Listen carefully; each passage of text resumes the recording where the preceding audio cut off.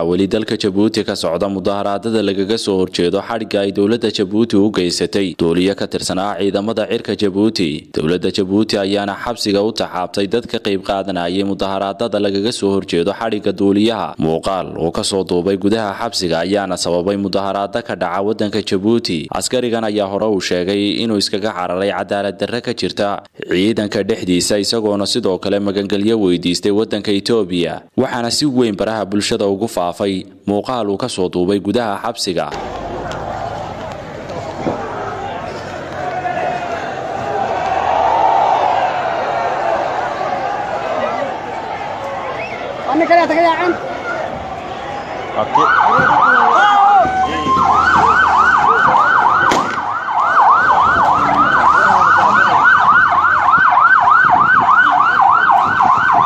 qoyska duuliyaha ayaana warbaahinta u sheegay in dad la xidhay Khamiistii ay ku jirtay gabadh 16 jir oo uu dhalay duuliyaha iyo sidoo kale 3 gabdhood oo waabti u yahay. lamana oga sababta loo xidhay iyo waliba halka ay ku xidhan yihiin. wax warana kama ay soo saareen dowladda Jabuuti. muuqaalo laga soo duubay dibadbaxayaasha ka soo horjeeda xadhiga duuliyaha ayaa si weyn ugu faafay baraha bulshada iyadoona Ilaali hadda mudaharaadadu ka socdaan wadanka Jabuuti.